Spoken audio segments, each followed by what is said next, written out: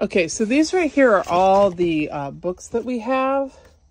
All of these layers right here have different books painted on them. And they all look different. They all look old. They all look really fun. And this is Belle's library in Beauty and the Beast. So, I mean, if you can imagine it, we've got all the colors.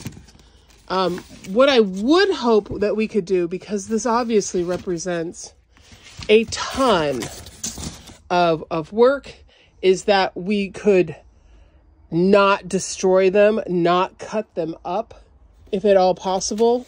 I salvaged them for free from somebody else who did all the work, and I just would very much like to keep them so that they could be reused. And this right here is a giant book that we have that could be repainted, and pages can be inserted in it, and it looks very wonderful and gigantic and thick.